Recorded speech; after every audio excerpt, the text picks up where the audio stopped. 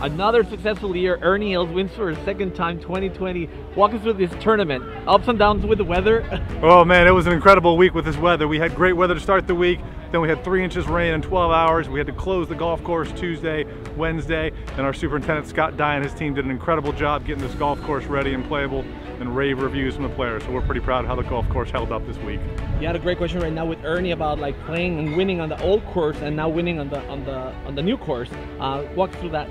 You know, we did a golf course kind of improvement project this past summer, led by Casey O'Callahan, local golf course architect. We improved every bunker.